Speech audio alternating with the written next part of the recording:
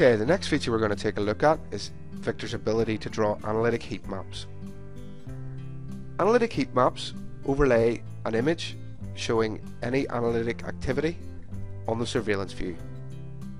In order for this feature to work, you must have either motion detection or video intelligence configured on the camera. I have it configured on my Illustraflex here, so I'm going to go ahead and fire it up and look at a surveillance view. If we right click on it and select Analytic Heat Map, you'll see that we're now presented with a search interface. What we can do is select a time range, so I'm going to go ahead and change the start time to 10 AM.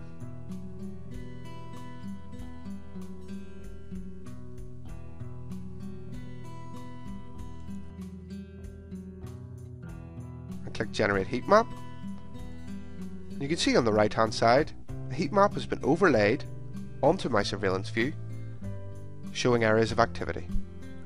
We've also got a key down the right hand side that goes from blue to red, going from no activity to constant activity.